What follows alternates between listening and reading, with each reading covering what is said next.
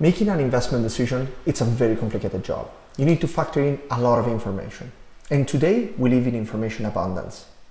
Over the last 2 years, we produced 90% of the information that we have today. So this trend is not stopping anytime soon. Why does it make sense to talk about artificial intelligence today in investing? Artificial intelligence can work very well where there is a rising complexity and where you need to connect, very distant dots, where you need to find information hidden in the noise, which is the typical case of the financial markets. Where it can be used both to create portfolios or to enhance the strategic and tactical asset allocation. Over the last year, the financial industry has been evolving very, very rapidly. And nowadays, to compete, you need to move even faster. Artificial intelligence is bringing us into the assistant decision-making era, and that requires a lot of specialization. This is what has led the rise of open innovation, in which fintech companies can focus on develop the technology and then partner up with institutional players to support them in developing solutions which are more tailored and adaptive for the clients, whilst at the same time shorten massively the time to market. This is why it's truly a win-win situation for the both of them. Explainability is a non-negotiable aspect. You can achieve explainability through the use of artificial intelligence by working at two dynamics. The first one is at the technology level, and the other one is within internal processes.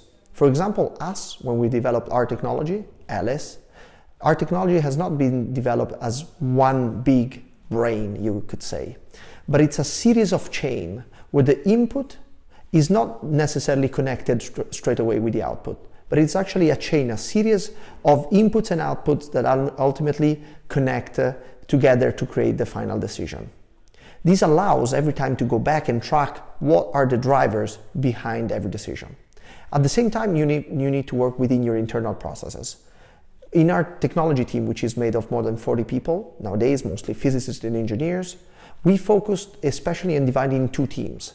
R&D, which comes up with new idea, creates the models, enhance them, and mission control team, which every day monitors on how the models are behaving and if they're working properly. Now this almost duet between the two of them, mission controls and R&D, creates a process in which everything that gets developed is there's a further effort into making sure that everything is understandable and trackable. This enhances the overall process to make sure that truly when we say something, we can always track back. And that's the only way on which you can really rely on a technology. What the last years has told us is that artificial intelligence and technology are here to stay. This industry is undergoing a massive change, which is driven by, on one side, an increased complexity, and on the other side, a lower marginality. We all know that when that's the case, technology usually is the only answer able to cope with these dynamics. And this is something that it's not just in Europe, but it's perceived across our client base, from the Nordics to UK to the US. It's really a phenomenon that it's at a global scale. Now, how this is going to shape, it's going to happen in two directions. On one side is towards facing the client. This is something that happened already years ago with the digitalization, okay? And might look mature, but there is still a lot of room and work to be done. On the other side, especially thanks to artificial intelligence, it's what we call assisted decision making. And that's where it's going to create a lot of adaptability and flexibility around making an investment decision.